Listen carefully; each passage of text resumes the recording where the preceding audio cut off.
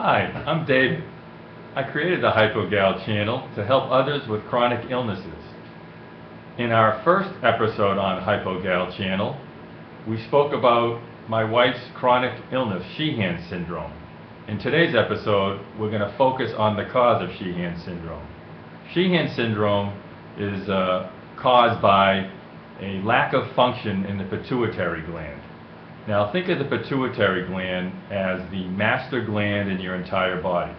If you, for example, bring it down to a level that even I can understand, imagine an automobile.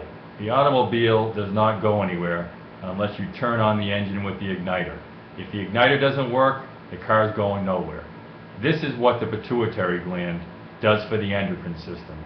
It controls the glands. It receives the messages that the glands send out to turn them on via the pituitary gland. Thus, if a pituitary gland does not function properly, it has a very adverse effect on your thyroid gland, which is very important to your survival. It has a very negative effect on your adrenal gland, to which if they don't function and you don't take medication to supplement what your body does naturally, you'll die. And it also affects testosterone levels, estrogen levels, and a whole host of other hormones that I'm not even going to begin to go into because I'm not an endocrinologist. But I think you can get the gist. Without a properly functioning pituitary gland and without proper medication to alleviate the symptoms that this negatively behaving pituitary gland or lack of function leads to very, very serious circumstances. Even though my wife, thankfully, was diagnosed on time and she takes medication to replicate what her body can't do naturally, it is a very, very meek imitation of what nature has intended the pituitary gland to do. That is why she has to deal with this brutal chronic illness on a day-to-day basis.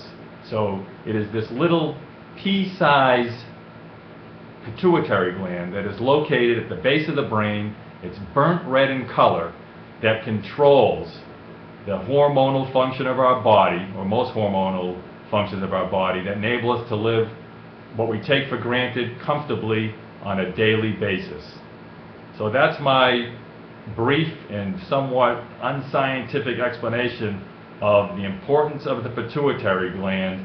So I hope you have an understanding of the cause of this Sheehan syndrome and the importance of the pituitary gland, but more importantly, to understand that drugs can keep you going, but they don't necessarily let you thrive, and you just have to deal with what comes to you on a daily basis. So on that basis, I just wanted to give you a brief description of the pituitary gland and the importance of this tiny, tiny gland in our body and what it does for us.